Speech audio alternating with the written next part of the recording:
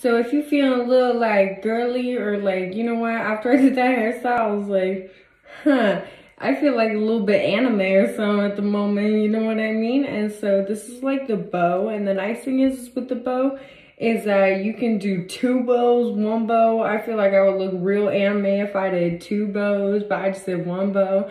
And so, but you know what, if you're feeling kind of girly or something, you want a little bow, you know, going on or something like that, you can have this. And this was pretty basic too. You need at least like 5 bobby pins and like 2 hair ties.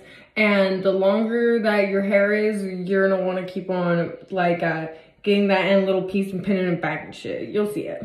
So you just wanna start out by putting your hair in a ponytail, and then you're gonna wanna split, put it into a little bun. Take the bun, split that into 2. Pin that all nice and down.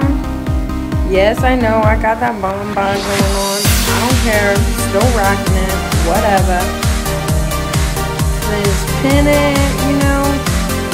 And then you're gonna take that piece, that extra flap of hair, and you're gonna roll it back. Try to get it tight and then pin it.